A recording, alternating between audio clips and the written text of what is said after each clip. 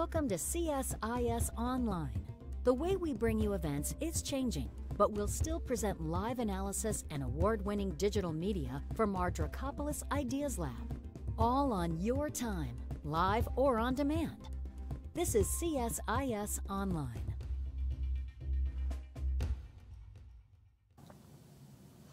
Good afternoon, everyone. Thank you for joining us. My name's Jude Blanchette, and I'm the Freeman Chair in China Studies here at CSIS. I'm pleased to have joining us today Hal Brands, who is the Henry Kissinger Distinguished Professor of Global Affairs at Johns Hopkins SAIS. And I think everyone here will have read many of Hal's prodigious writings. Previous books include What Good is Grand Strategy? Power and Purpose in American Statecraft from Harry Truman to George W. Bush, American Grand Strategy in the Age of Trump, and The Lessons of Tragedy, Statecraft and World Order, which he co-authored with our CSIS colleague, Charlie Edel. But today I'm really thrilled to have Hal here to talk about his important new book entitled Twilight Struggle, What the Cold War Teaches Us About Great Power Rivalry Today, which was just published by Yale University Press. Hal, thanks for joining us. Thanks for having me. So this couldn't be better timing for the book, which I'm sure was intentional. But I wanted to start out with just a general question, which is, we seem to be in this debate right now about the nature of our relationship with China, and over the past 2 weeks, our relationship with China and Russia. There seem to be two camps looking at this. One is wanting this to be a Cold War or not wanting this to be a Cold War, sort of a proscriptive view on the relationship. And then there are others who look at this maybe more diagnostically. Does this rhyme with or have enough overlap with the original Cold War that this framing of a Cold War-like long-term strategic competition makes sense? And so before we get into the guts of your book, just on that top line, do you see the relationship with China as a capital C Cold War II, or do you see it as a small c Cold War? So I guess I'm trying to intervene in that debate, but also move beyond it a little bit. And so I would say that the U.S.-China rivalry is kind of a lower C Cold War, in the sense that there are so many obvious differences between the U.S.-China rivalry and the U.S.-Soviet rivalry that calling it Cold War II and it sort of giving the implication that the similarities are profound probably risks misleading us. And so just to give the example that everybody's familiar with, the degree of economic interlinkage between the United States and its allies in China is just so much greater and more complex today than it was vis-a-vis the Soviet Union during the Cold War. So the differences are significant, but the point that I try to make in my writings is that Cold Wars are really nothing unusual if you use sort of the lower C meaning of the term. And so long-term rivalries between geopolitical and ideological antagonists are basically as old as recorded history. The Cold War was one manifestation of this.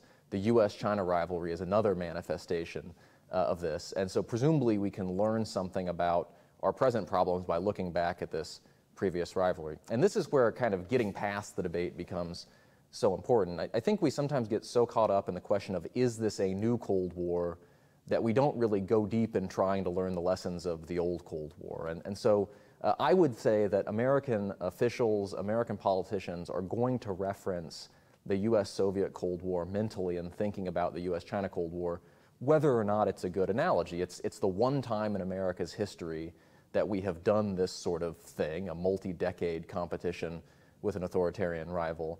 And it's within the living memory of a lot of people who make policy in the United States today. And so let's sort of start arguing about whether this is a new Cold War and go back and try to figure out what the old Cold War can teach us about long-term rivalry. Ian, I'm struck when I read many of the pieces in that first wave of this debate a couple of years ago, which were many written by prominent Cold War historians who were saying, of course, this is not a Cold War, and their argument boiled down to it's different.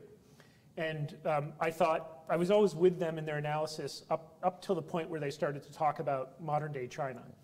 And there it felt like the China in their head was the China of the mid-1990s. And it is striking to me, especially with China's political system turning inward and the opacity rising in the system, I find I'm profiting more by reading about elements of the Soviet Union and dynamics of leadership within the Soviet Union than I am looking at other comparative examples. And I think there's something important in that. One of the, building on from this analysis that you make, which is there's a lot we can learn from the Cold War if this is not necessarily, an exact replication of it. In thinking about the ways in which Beijing and Moscow are similar and differ, one of the striking examples of China, I think, especially in the Xi Jinping period, is how expansive its ambitions are. They're different than the Soviet ambitions. I think we see this as less ideological to some extent than we did Moscow. But you were talking about I saw you in a previous interview, I think, making the good point that for the United States, one of the lessons we learned from World War II and then the Cold War was you often had to go out and meet some of these security challenges, often in faraway places, because they would come find you, or at least they would interrupt the international order as such that this threatened U.S. stability and prosperity at home. It strikes me that Beijing is coming to much the same realization now, and maybe this is one of the motivators behind its moving away from a hide and bide style foreign strategy. And when you look at the way Xi Jinping talks about national security, he's saying explicitly there are no demarcations between internal and external. So seeing this is not a replication of the Cold War, but nonetheless, how would you define and think about Beijing's security interests? How should U.S. policymakers think about China's security interests? And I think maybe the most difficult question, possibly politically, is what are Beijing's legitimate security interests that we should be thinking about when we conceive of a strategy?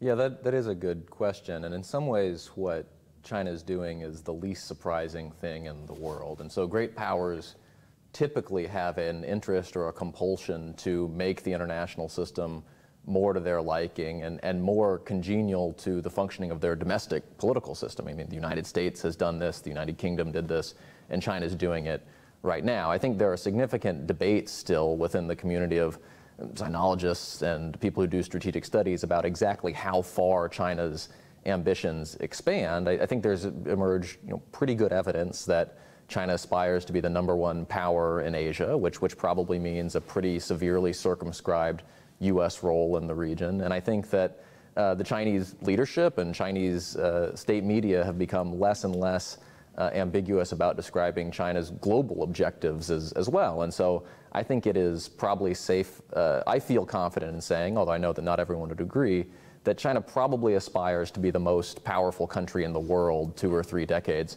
from now and have an international system that looks considerably different as a consequence of that. Although I'm not sure that Chinese leaders could give you an exact description of what a Sino-centric international system would look like.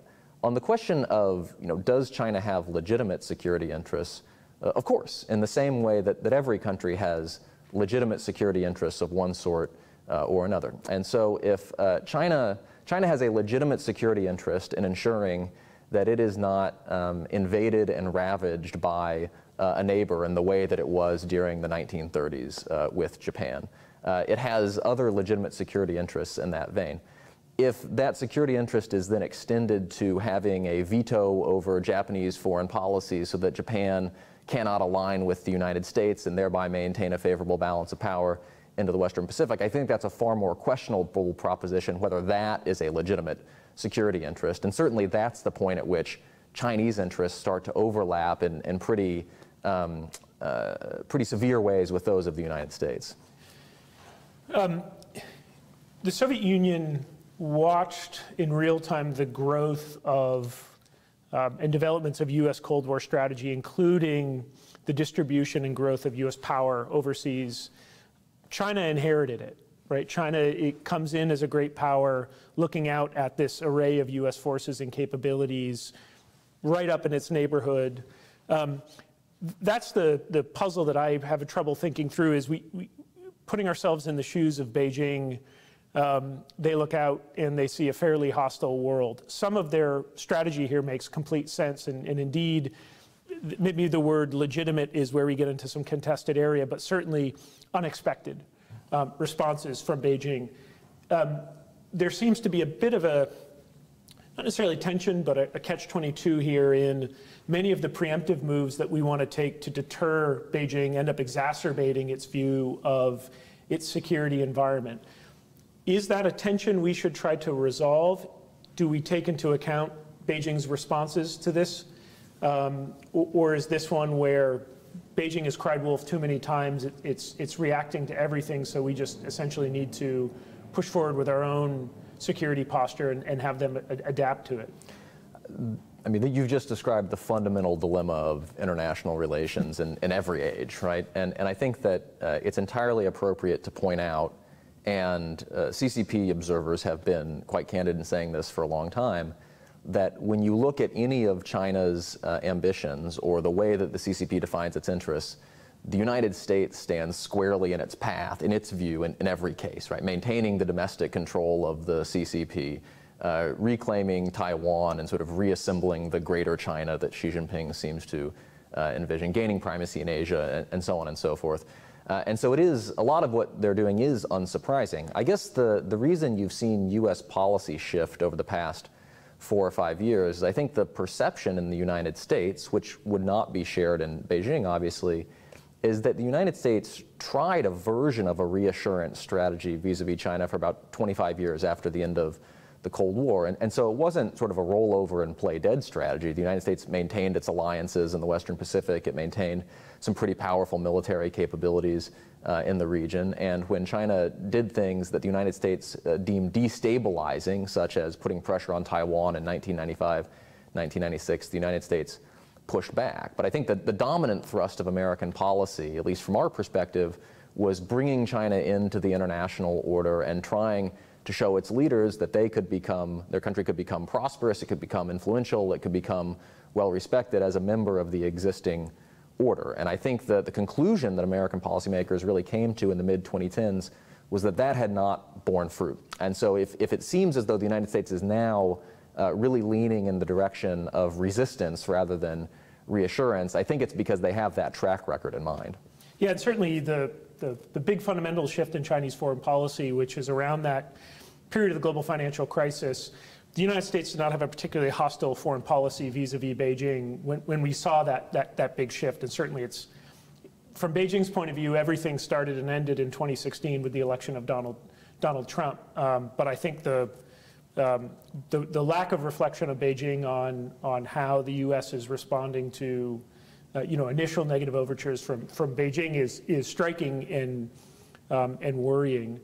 If I can shift now a bit here now to the United States in terms of how we think about and formulate strategy, as I was preparing for the event, I was reading the Walter Isaacson and Evan Thomas book, The Wise Men, which is profiles of Dean Acheson and George Kennan, among others.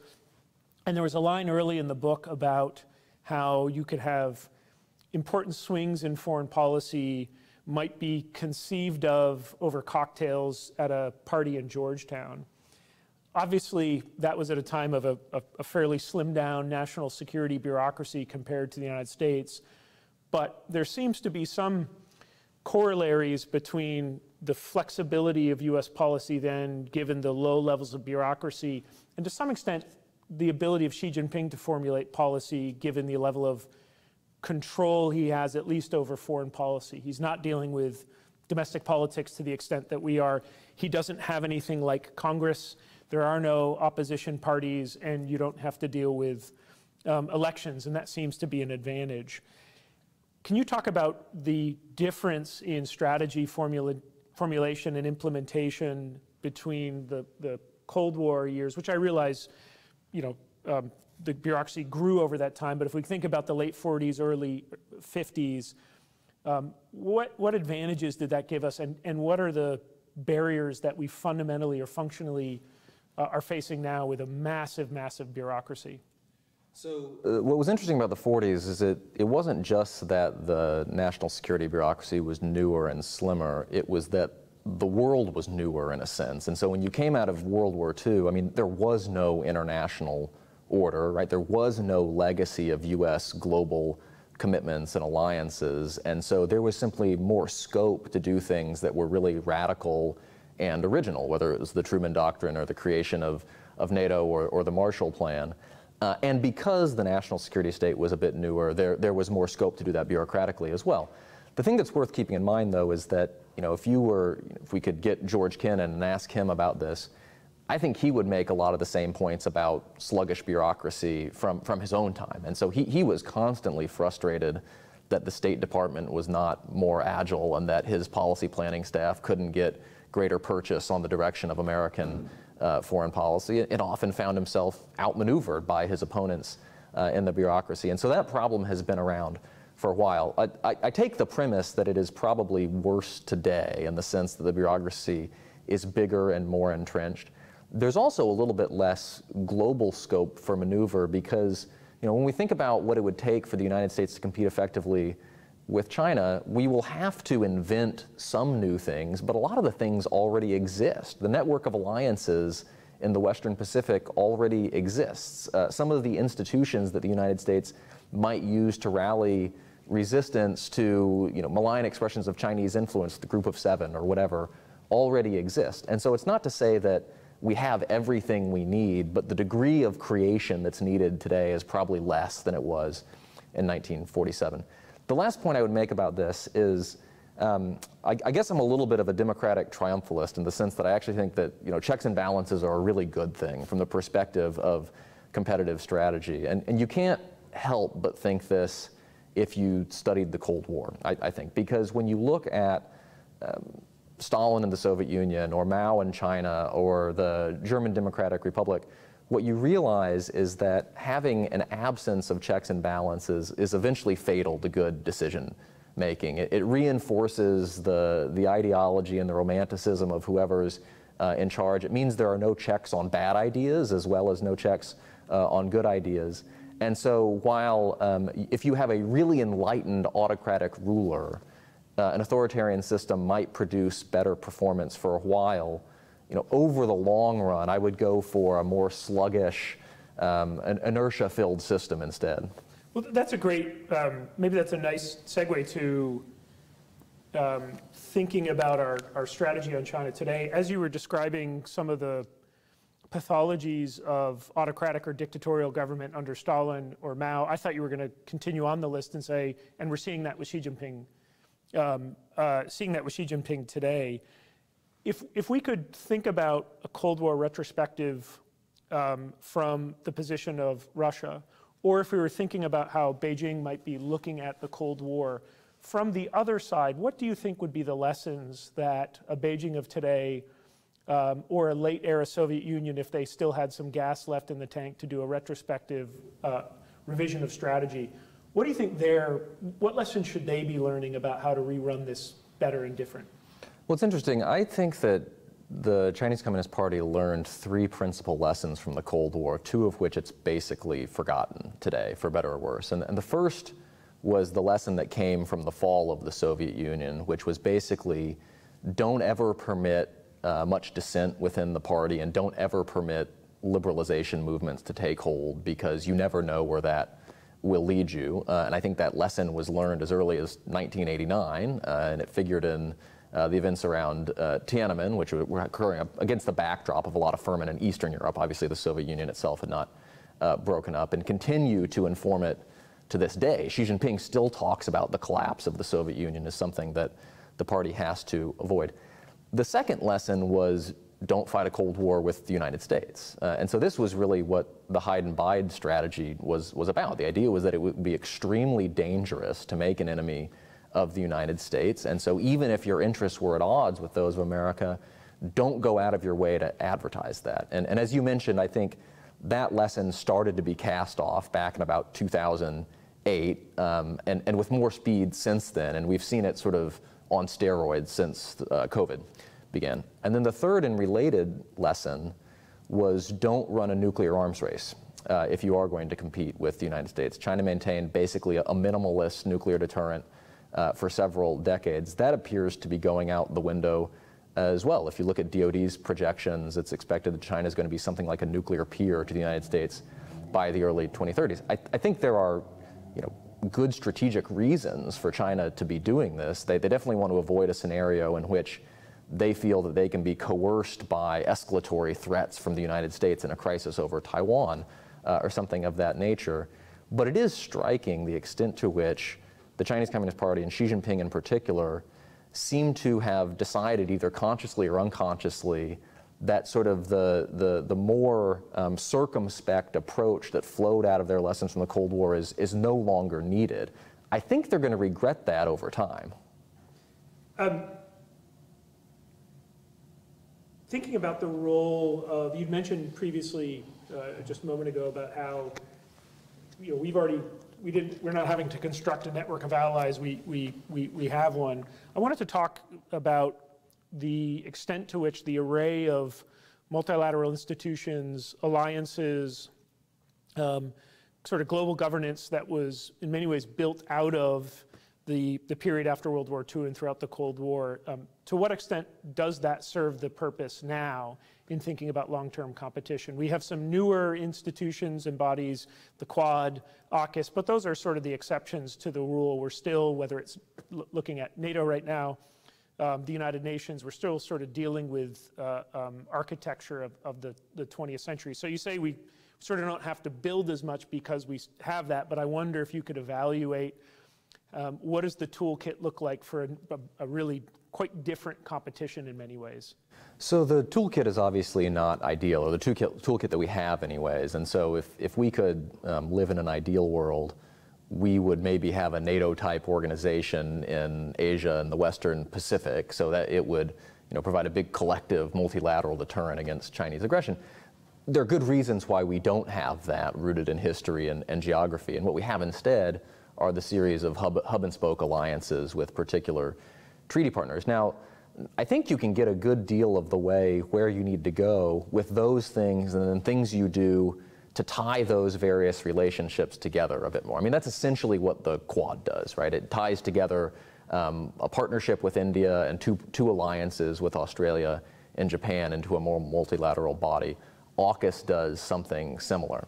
And so I think what you see the United States trying to do right now is basically put together overlapping mini coalitions that have the combined effect of constraining Chinese power. And so I think if China is thinking about potentially starting a war over Taiwan, it makes a great deal of difference in Xi Jinping's mind whether he thinks he's fighting Taiwan in the United States or Taiwan, the United States, Japan, Australia, and a couple of other countries as well. I think if we're looking at technological issues, of semiconductors, for instance, there's about 4 or 5 countries in the world that really matter from the perspective of semiconductor supply chains, and they're mostly democratic friends and allies of the United States.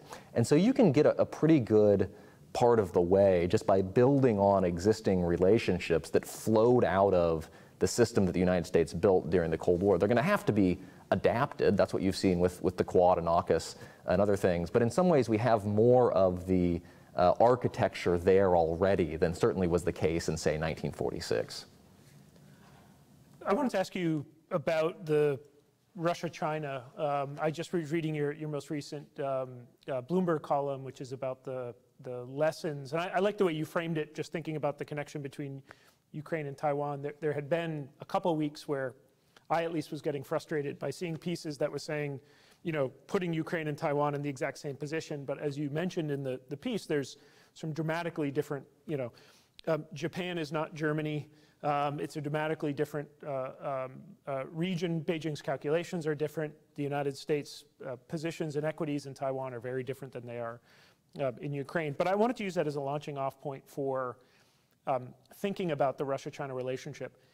If Russia and China were worried about and criticizing the United States for its Cold War mentality, the statement we saw come out of Moscow and Beijing in Putin's trip would seem to be the wrong move if you were trying to move the United States away from a Cold War mentality. I wanted to ask how you see that relationship evolving. This is one of those where I think even individuals who don't want this to be a Cold War are really going to be struggling, because now with a potential of an axis between Beijing and Moscow, this certainly is rhyming more and more like a Cold War. But where do you see that relationship going? The benchmark now seems to be, well, they don't have an alliance. I wonder to what extent that's particularly relevant as you think about the future growth of the relationship. So I think the relationship is probably closer now than probably at any time since the late 1950s, right? Since right before the Sino-Soviet split got going in earnest. And you're seeing growing material cooperation on military issues, on economic issues, on diplomatic issues. There's the very important sort of signaling aspect of this, where Putin goes to meet with Xi before whatever he does or doesn't do in Ukraine. And you actually don't need a formal alliance to get a lot of benefit out of this relationship if you are Russia or China. And so one of the interesting factoids I heard recently is that the Russian Far East is more denuded of military assets right now than at any time since 1941, when the Germans were on the verge of knocking the Soviet Union out of the war. And that testifies to the immense military and strategic dividend you get from not having to worry about your strategic rear. And so China obviously benefits from the same thing. And I think we worry a lot about ways in which China and Russia wouldn't necessarily intervene on each other's behalf if one of them got tangled up with the United States, but might find subtle ways of supporting each other through intelligence or military resupply or things of that nature. In some ways, the situation isn't that far apart from what it was in, say, the 1950s. And at that point, you know, the United States faced a similar problem of having two very powerful Eurasian adversaries that had better relations with each other than they did with the United States. It was because both of them had deep-seated grievances with the United States and the international system it had constructed. Both of those things are true today. And as was true in the 1950s, I think the problem is that the United States really can't do a whole lot about it right now. If you're trying to follow, you know, the Cold War parallel all the way to its conclusion, you would say, well, the United States should do the reverse Kissinger, right? It should make peace with Putin in order to peel him away from China. Putin has shown literally no interest in that. And he's made clear that the price just for turning down the temperature in the US-Russia relationship, just for basically not invading Ukraine, would be to roll back NATO to its 1997 status and otherwise to really cripple the American position in Europe. And so the price is simply too high for us to try to buy Putin off. And so I think the sad fact of the matter is that we are looking at, you know, parallel competitions with Russia and China, which may even be merging, as I think your question indicated, as the two countries cooperate with each other more. To the extent that there's any good news here, it's that if you add up the US plus its European allies plus its allies in Asia, they still weigh a lot more than Russia and China do together militarily, economically, and in other respects as well. Yeah. The interesting thing in the sort of Chinese discourse recently has been describing the relationship as back-to-back. In other words, you don't have to worry about your rear guard. You know, Russia you face to the west, and China can face out to its east. And even just that foundational agreement of I won't screw you if you don't screw me actually goes a fair way for both in relieving some of the strategic tensions they may have. I now wanted to ask about shifting back to China now, but actually happy to include Russia as we think about this over the longer term. Clumsily put, thinking about a vision of victory here. Absent a containment-like strategy that has a clear-ish conception of what we're working towards, at least thus far articulated, we're talking more about process, a competition without having, at this point, defined what the finish line looks like. Does that matter? Do we need to think about what an end goal with China would be to be able to formulate a strategy? Is there a downside to having a prescriptive end state on this, or is that, in fact, the necessary prerequisite of any effective strategy? So I think it's important. I think it's also very fraught. And I think that, you know, one discontinuity between the Cold War and the present is that by this stage of the Cold War, the US government had already put forward its theory of victory in the Cold War. If you go back and read the X article, there's a very clear statement of how this ends. We contain the expression of Soviet power until the system mellows or is toppled from within, essentially. You haven't seen anything quite like that today, and I think it's for two reasons. One is that I think there's a genuine analytical debate about how competition leads to something better. And so I think the more optimistic view is that if you push back against Beijing in a bit sharper fashion, then over some number of years, maybe a decade, you get to some sort of détente, and you get to some sort of competitive coexistence where the countries are still rivals in a sense. They still compete economically and diplomatically, but they respect each other's vital interests. We don't worry a lot about a Sino-American war, kind of like the Cold War during the 1970s by the time you get to the peak of détente.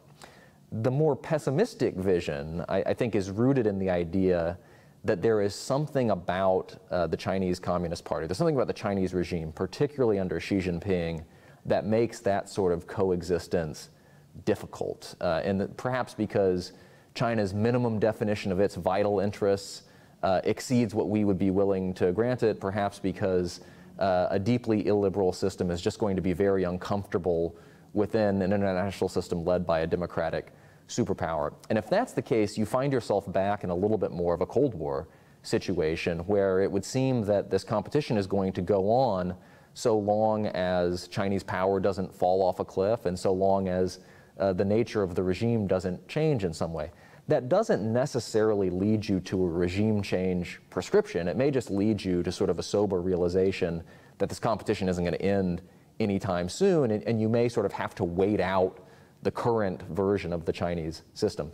The second reason why I think we don't have clarity on this is that if you buy that second theory, it's deeply pessimistic, and it's probably deeply alarming to a lot of the countries that we want to have on our side. And so if you go try to sell that in Southeast Asia, for instance, you're not going to get a lot of buyers right now. And so this is why I think that the US government has been a little bit more circumspect in terms of trying to lay out that theory of victory. But I think it does have certain costs. I mean, it's the equivalent of sort of setting out on a long journey without knowing where you're trying to go. And as a student of strategy and grand strategy, I find that a bit troubling. Yeah, and it seems that this administration in particular has had two challenging simultaneous tasks.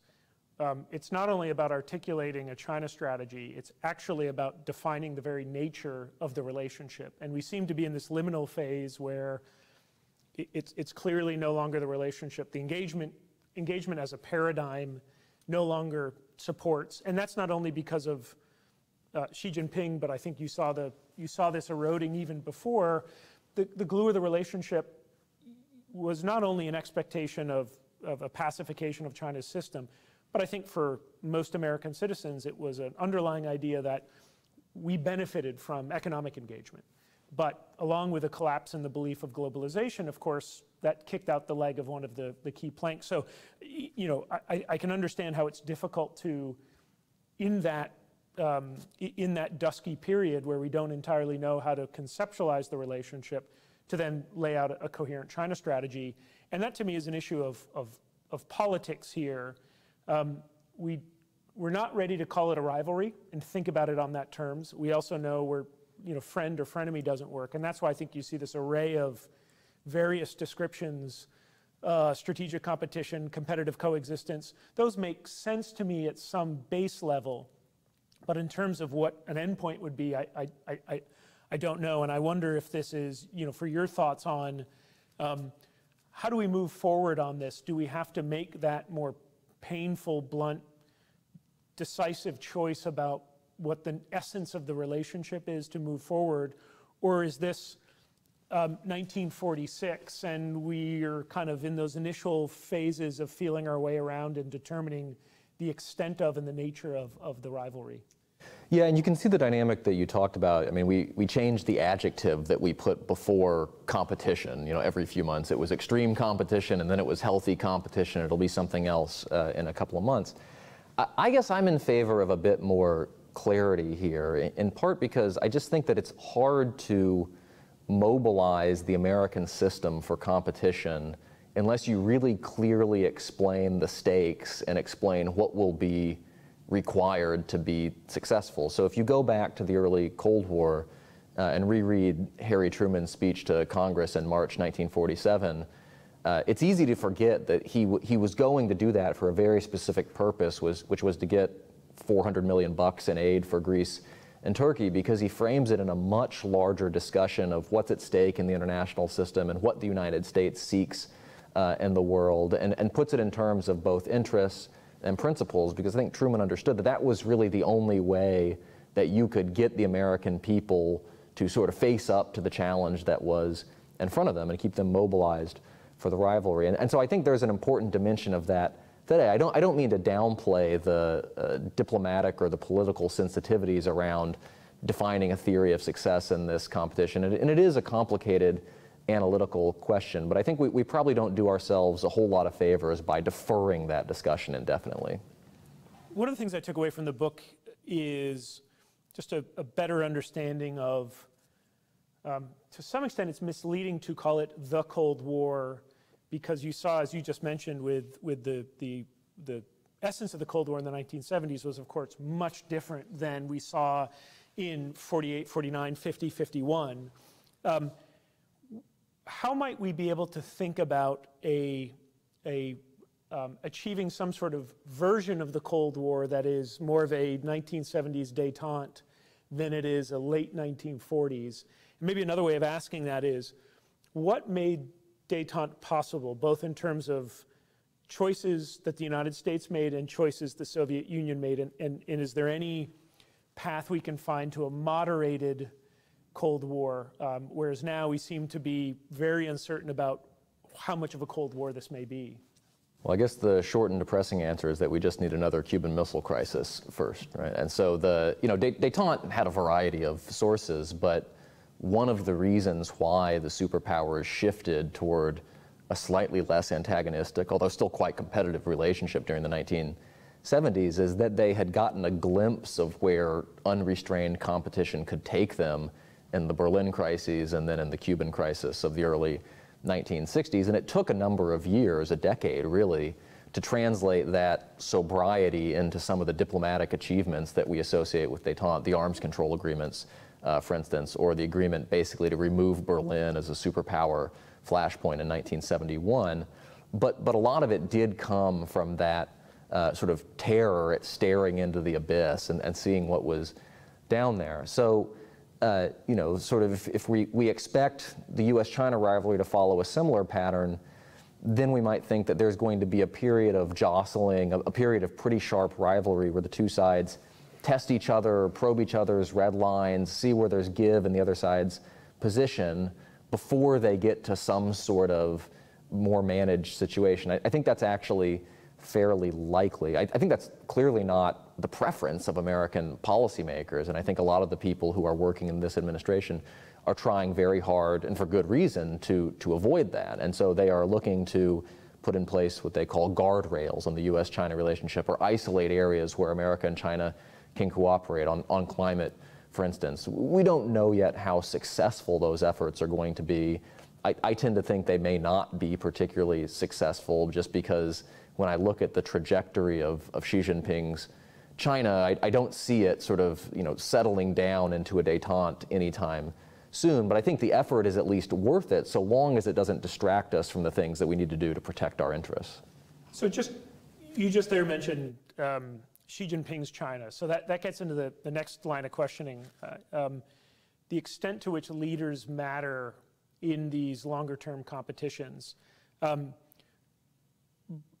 One of of course, with Kennan, it was the very essence of the Soviet political system, which was driving its revisionist and expansionist, ambitions and global worldview.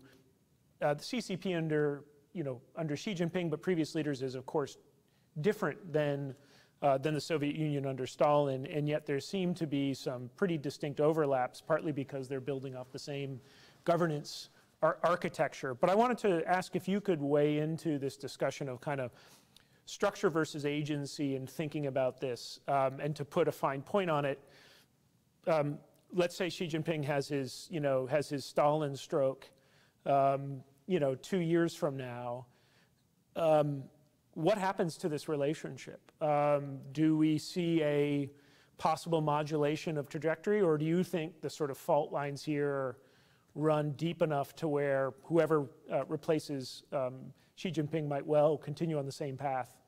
I think some of it comes back to the question of whether you view Xi as the independent variable or the dependent variable. And in some ways, I would say that he's as much the dependent variable as anything else. It's not to downplay the role that Xi's personality and his history and his ambitions have played in the relationship.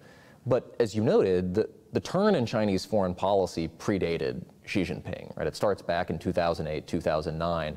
And we start to see a lot of the signs of what we might call a more assertive China back then. So there's clearly something deeper at some level that is driving the US-China competition, whether it's shifts in the balance of power, the nature of the Chinese system, or whatever you prefer to think of as the cause. And so that's probably worth thinking about when we consider what might happen after Xi Jinping passes from the scene, whenever that is. There are a wide range of possibilities after that happens, just in the way that the post-Stalin power struggle didn't have to come out in the way that it did. It didn't have to be Khrushchev, right, who ultimately came out on top. And you could imagine alternative pathways if it was somebody else. And so it's possible that if Xi Jinping runs the Chinese system into a ditch, then he has his Gorbachev follow him. It's also possible, that he has his Brezhnev follow him, and when you get sort of more of the same. It's hard to predict, but given that I think there is something structural driving this, I think it would be unwise of us to bank on Chinese policy changing dramatically after Xi Jinping dies. In the same way, it would be unwise of us to bank on Russian policy changing dramatically after Putin passes from the scene. And so it would be great if we are pleasantly surprised and we get a much different Chinese regime after Xi leaves office. But I think we should probably at least plan or operate on the assumption that the competition is going to outlast the next change of power. Yeah, and I wonder to what extent, given the speed with which Xi Jinping moved ahead with many of the big changes we've seen in China's foreign policy, it feels as if many of these he was sort of implementing deep consensuses which had emerged in the party after the experience of not just the global financial crisis, but a series of events and shocks which occurred between that critical time of around 2007 to 2012, color revolutions. China had its own domestic challenges which seemed to reinforce all of the worst party's instincts. You had internal party fights. You had these sort of flashpoints where technology, social media demonstrated the threat that these could pose to the regime.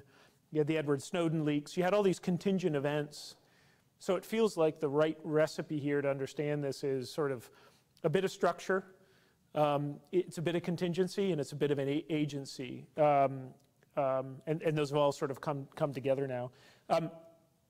Final question for you, which I probably should have left more time for because it's a critical one, which is negative lessons to learn from the Cold War. We've been talking about what the Cold War teaches us, what we should do, how it helps us formulate strategy. You talk a lot in the Cold War about the pitfalls of this, the excesses. So I wonder if you could just wrap this up with what to you stand out as the salient red lights from that long period which we should be internalizing sooner than later so that we can avoid them. The biggest and in some ways the most obvious one is just to be cognizant of how much you are investing in competition, particularly at the periphery. And what the periphery is in the US-China relationship may be different than what it was in the US-Soviet relationship. But where we really got in trouble during the Cold War was in places like Vietnam, where we invested resources that were out of all proportion to the stake at issue. And there will be temptations to do that here as well, because anytime you get into an increasingly zero-sum relationship, there's a tendency to think that the other side's gain, wherever it may be, is going to be a significant loss for you. And that's often amplified by the fact that the United States is a global superpower, and so we worry that setbacks in one area will undermine the credibility of our commitments in other. And those fears are not as baseless as some academics think they are, but they can get you in a pretty tight spot if you let them. And so one of the lessons that comes out of the Cold War, which I think is relevant here, is to think about pacing yourself, right? And to think about developing strategies that are sustainable over time, that don't lead you to overcommit in places that are arguably of marginal significance. And in some ways, that's obvious advice, and it's subjective, and so it still relies on a lot of good judgment. But I would want American policymakers to have that in the back of their minds. Well, Hal, we are perfectly at time, as predicted. Again, want to recommend that folks go out and get Hal's new book, Twilight Struggle, What the Cold War Teaches Us About Great Power Rivalry. I should say that Hal is annoyingly prodigious and productive, and has another book coming out next year, which is on U.S.-China competition. So a lot to look forward to from Hal, or the army of secret minions he has writing in his basement, which actually explains this productivity. But anyway, Hal, thanks for being here, and congratulations on this excellent book. Thanks for having me. It was a lot of fun.